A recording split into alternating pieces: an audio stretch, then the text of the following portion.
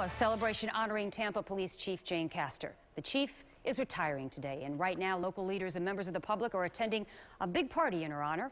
Carson Chambers is live at the Tampa Convention Center, where celebrations, I believe, are just starting to get underway. Hi, Carson. It is. People are just coming out of a private reception. This is the spot. I'm telling you, so many notable people from the Tampa Bay area. We've seen Attorney General Pam Bondi. We've spoken to former Mayor Pam Iorio, who, by the way, did swear in Castor 6 years ago. Dick Greco is here also. If you look around the corner, this is Chief Holloway, recently appointed to the Clearwater Police Force. And not one, but let's show him here. We've got a chocolate cake and also another carrot cake just behind us, celebrating 31 years of service. Hi, Jane Castor. From being sworn in as chief 6 years ago. I state your name. Do solemnly swear.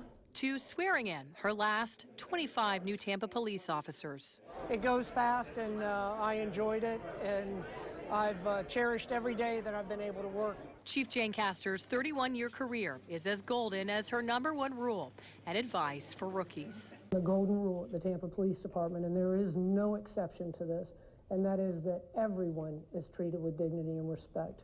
During tenure as chief, crime dramatically dropped. Her force set a worldwide example. Only 2 arrests during the Republican National Convention.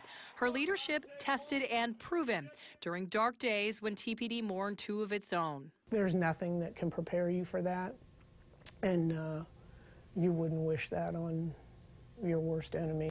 Castor says she's ready to pass responsibility to Tampa's chief-to-be Eric Ward, with whom she's been working for well over a year.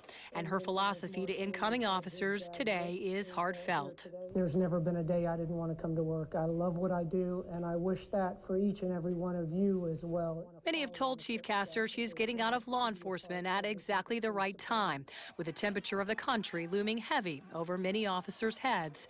But today, she issued a final challenge. Go out every single day and try to prove those naysayers, try to prove them wrong through your positive actions. We're just waiting for the chief to come out and to speak, and also for Mayor Bob Buckhorn to speak. Quite the celebration tonight at the Tampa Convention Center. I'm live in Tampa. Carson Chambers, back to you.